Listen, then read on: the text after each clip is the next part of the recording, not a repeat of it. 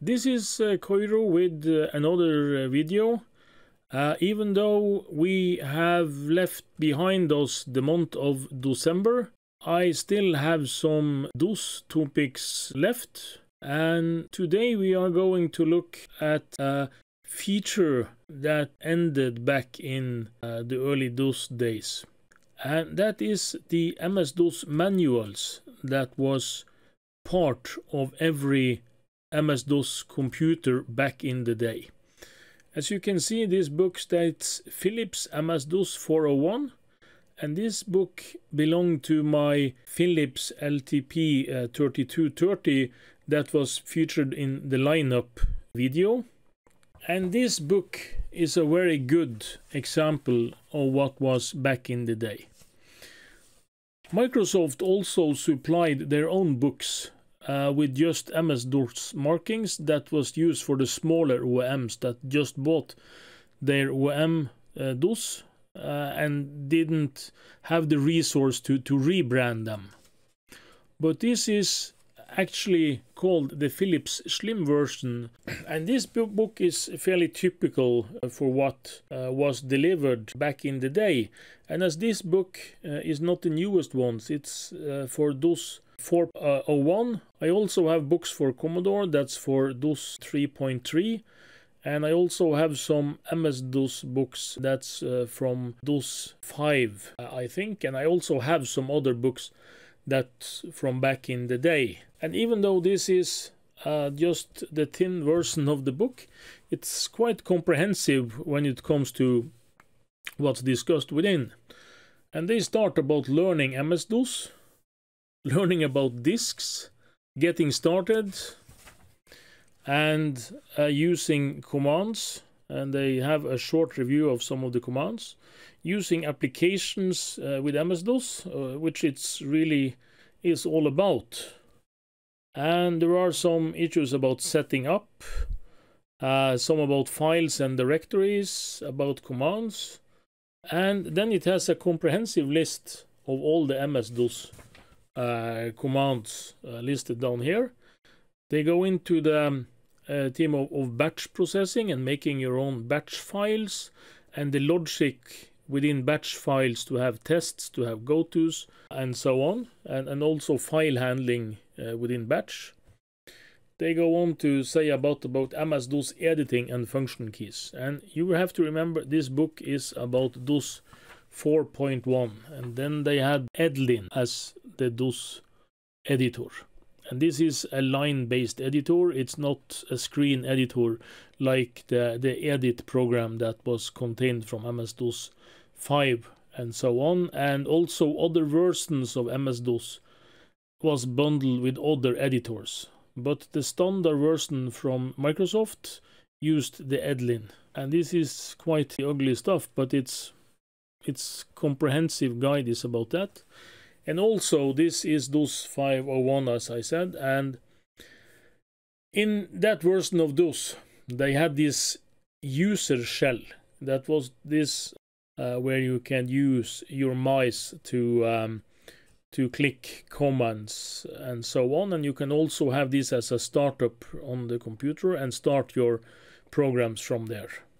This was not a very good user interface, but it's quite a big part of what's discussed in this book. You can see the shell starts here and it goes through all the way to the end here before the appendixes.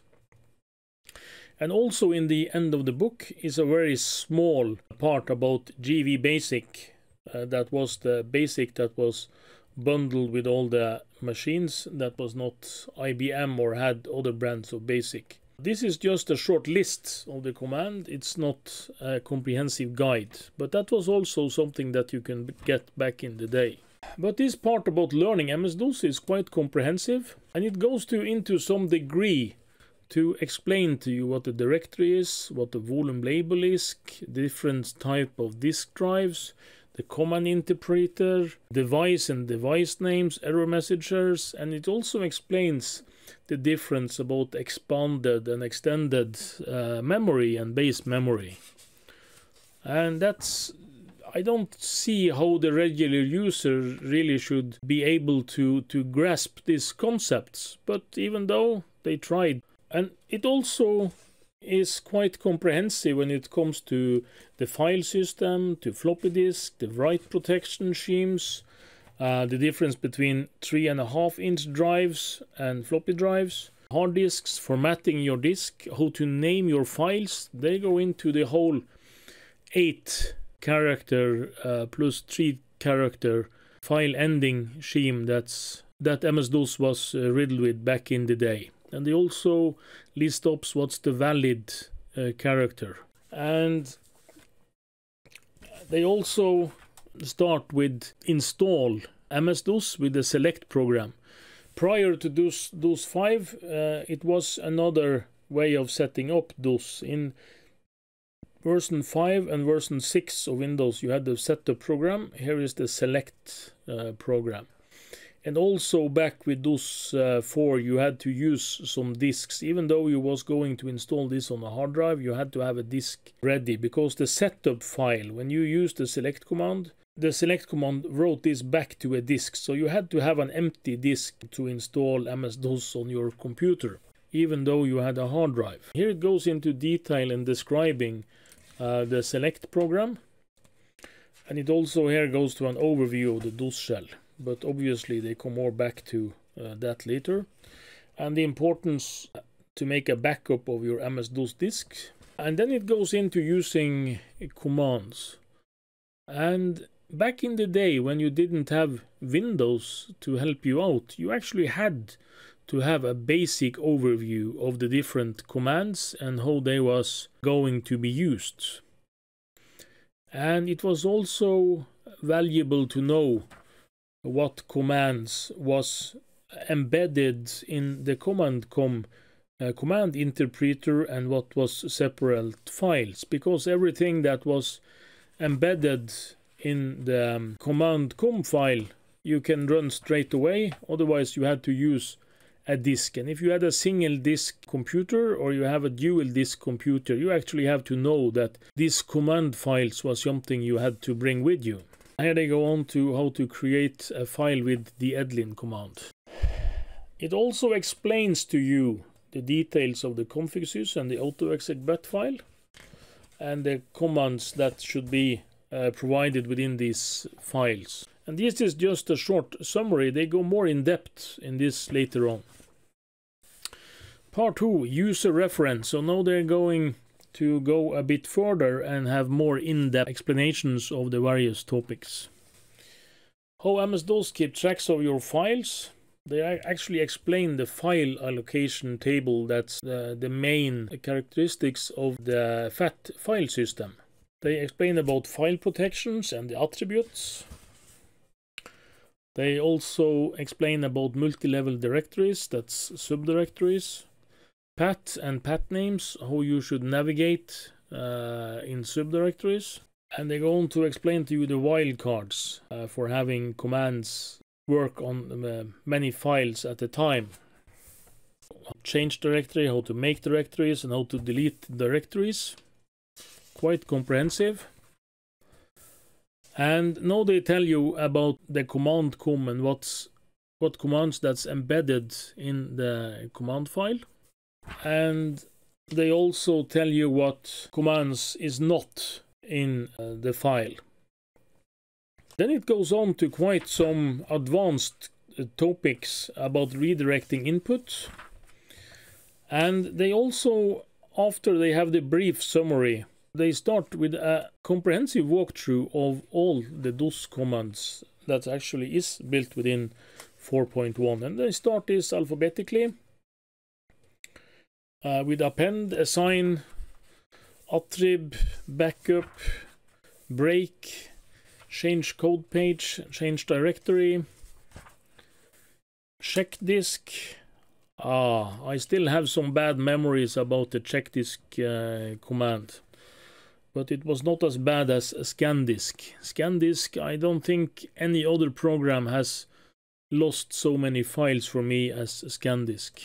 It also gave all the switches for each of the command And remember though, this is DOS 5.1, so many of the switches that was in the later versions of MS-DOS 5 and 6, the reason they're not described here is because they actually wasn't part of DOS 4. And they also describe both the internal commands that was part of command com and the external commands as this copy.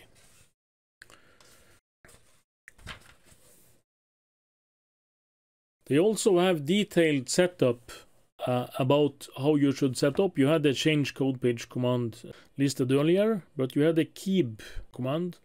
And here in Norway, we used the keep NO and the code page 865 or code page 850 as listed here. And also they have quite a comprehensive explanation of the mode command. The mode switch is actually a multi-headed beast, as you can use it to set all kind of redirections on serial port, parallel ports and other devices.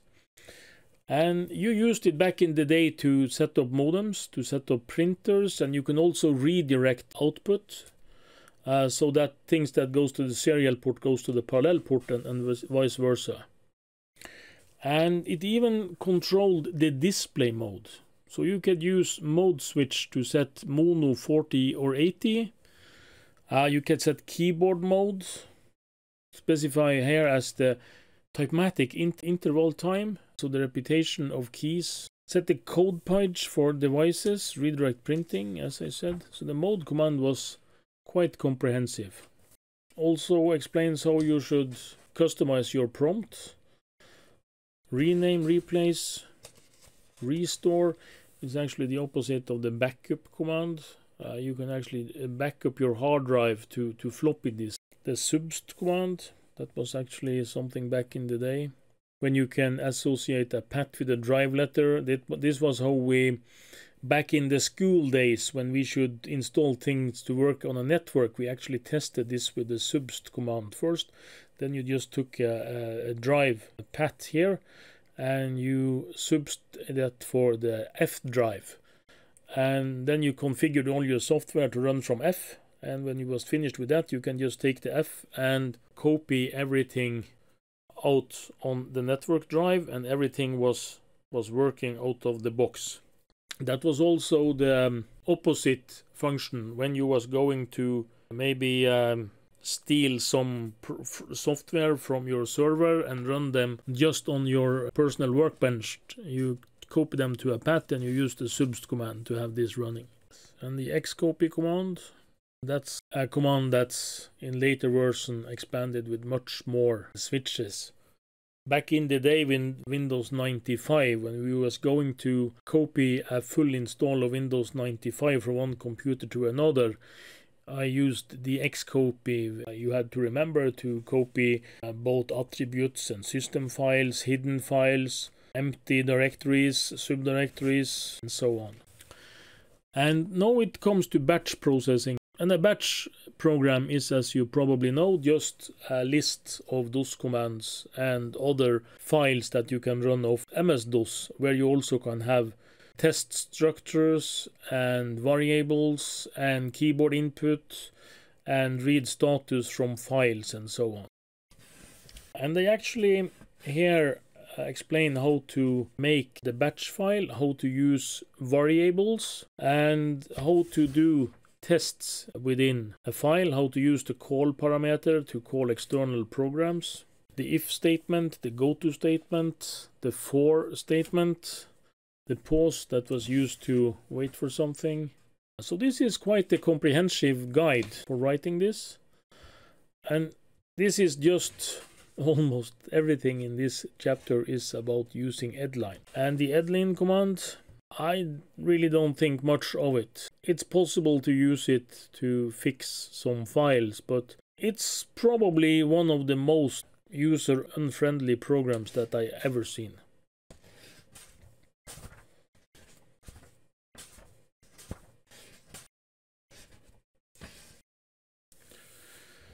And this is something that you didn't see in use every day, because this is instructions for users with single floppy disk drive system. And when DOS 4 was around, there really wasn't that many systems that only used a single floppy disks. Every DOS version since 2.0 something has had support for hard drives built in from the start. So I'm not sure if there actually was many users that used DOS 4 on anything that had a single floppy. And I know for certain that the last version of DOS I had when I was running this on a single floppy drive, as actually was the case with my old Sanyo laptop, was the version 3.2 and 3.3.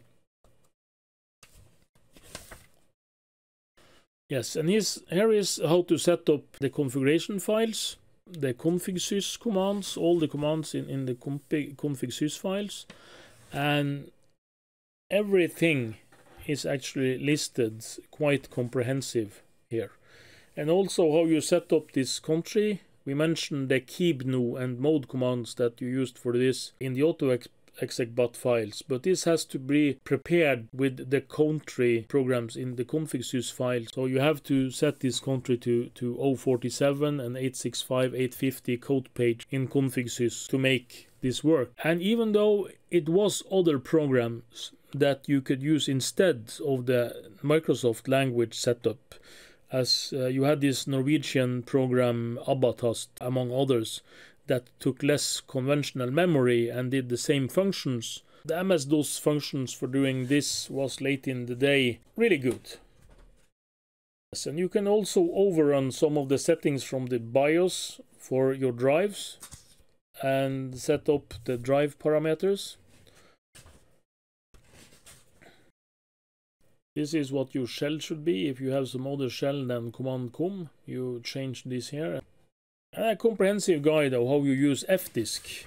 I won't go into detail about this, but fdisk was a program that was largely unchanged from version 3 and onwards to version 6. It only supported more different types of partitions.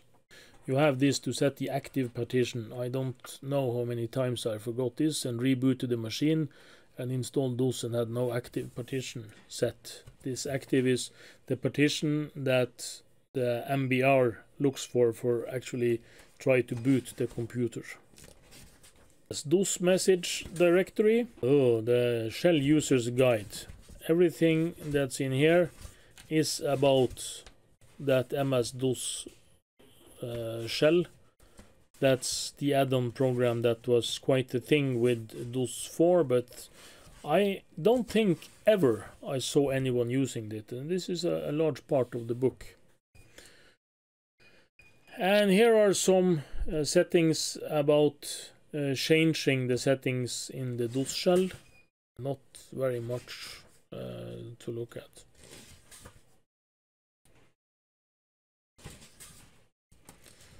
And in the end of this book, we have the Geve Basic run-up. And even though this is not meant to be a guide about Geve Basic, it's actually have a complete guide of all the commands that was standard in the regular GV Basic. And as you know, GV Basic was the basic that was supplied as a file in Microsoft's versions of MS-DOS, or the versions from IBM contain their own basic. And in the end of the books, we have this comprehensive overview and an explanation of all the terms that's discussed in this book. And in the back of the book, you have the index. So, that was a short walkthrough of what actually was within these books back in the day. And I would think that for many users, these books added some value. But I have yet to see many books that really looks like they was used. And when I opened this book for the first time now, I don't think this has been used maybe once or twice during its lifetime. I hope you liked this rather long and rambling video about this book. or really this kind of book, because books like this was the companion for almost every DOS computer back in the day. And if you didn't get a book, you probably had a clone computer that did not have an original version of MS-DOS, because this type of book was really common. And from some of the vendors, they had this in binders, and they also supplied technical manuals and basic manuals. But some kind of manual was with all these computers. And even back when they started the Windows 3.11 area, they had this common book with both MS-DOS and Windows in the same book. And even though in the late Windows 3.11 area, this was actually optional. You could choose to buy your OEM Windows and DOS without manuals. But even back then, it was most common to deliver this with your computer. And this common source of knowledge was really my go-to source when I was learning about MS-DOS back in the day. And I have read not this book, but this kind of books. Yeah, every page. And I've read this book several times, and I also used them as reference guides. And also when I went to school, and back in 1987, when I was learning about MS-DOS in the school, they actually used these books as learning guides. We can see that there are some really good information in here. So this kind of book really bring back the nostalgic feelings about retro computers and DOS. Thanks for watching. At least I hope someone is still watching. If you have some pointers and want to comment on the video quality, audio quality, or the video editing, or the topic of the video, please leave a comment. And I would be really happy if you hit the subscribe button. Then you will be notified when I post new videos. Thank you and have a good day.